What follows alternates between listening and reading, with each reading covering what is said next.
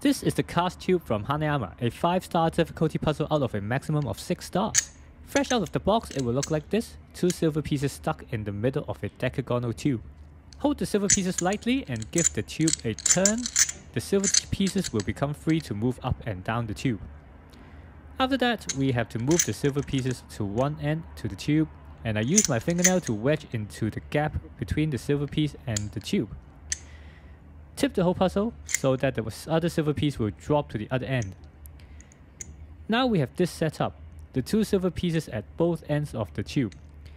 And here comes the tricky part. I use the pad of my fingertip to turn either of the silver piece clockwise, as the arrow suggests.